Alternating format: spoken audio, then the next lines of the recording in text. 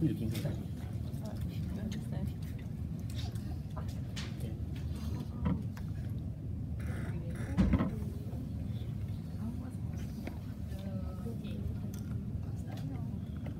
Kendrick, congratulations on doing your P5, and it was about love.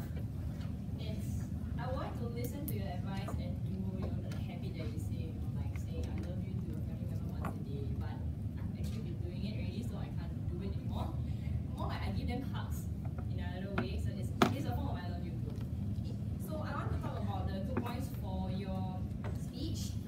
Okay, first of all, as well as I mentioned, is on the topic of love. It's a topic where you can relate very well. All of us can relate very well. You know, the love to your friends, your family, your pet, your cat, your dog, or whatever.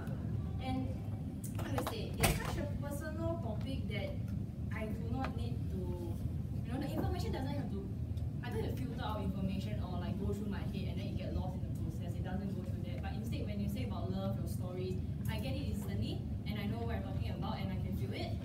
And that's what I like about like a personal story, and it's a personal story from you yourself about your 4 beloved women in your life. So, and as much as it's a story, it's a personal story at the same time, it's very descriptive. You said, like what I say is now 4 beloved women. I could remember almost everything. You can start with your mother saying she's like the finance minister who's always controlling your money and then like giving you money. And then you have a beloved inside at your side, she's your sunshine. So I'm gonna, in my head right now, I'm like always have a sunshine now in my head. Yeah, and then your mom, and then your grandma about the dark night, right? And that kind of stuff. So it's very descriptive and it's so memorable and relatable that even up till now I can still remember what's going on. For the third good point, I would say you had a call to action.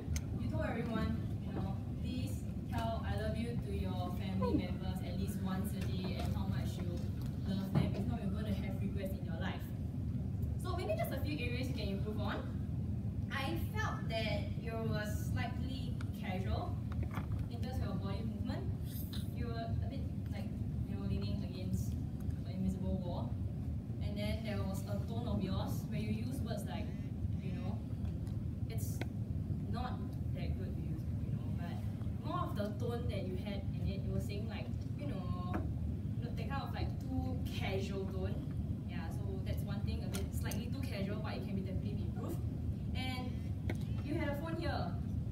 You weren't really using it, so I just find it might be slightly too distracting. I think you just wanted something to be there, you know, like you can refer to. Maybe, I don't think you need it. It was so personal that you can, your information was just like a little bigger, but I don't think it was necessary. The last thing was, I felt that you did not have to emphasize on the mistake that you made. Remember you're talking about like loved ones, like girlfriend, then you missed out boyfriend. And then you replied. I think that's fine, you know, that's good crowd management to reply once, but it's not necessary to keep on emphasizing, yeah, I'm not trying to be sexist here, you know, boyfriend, boyfriend, boyfriend. It's like, even if I wasn't listening, I will know that you have made a mistake from the start.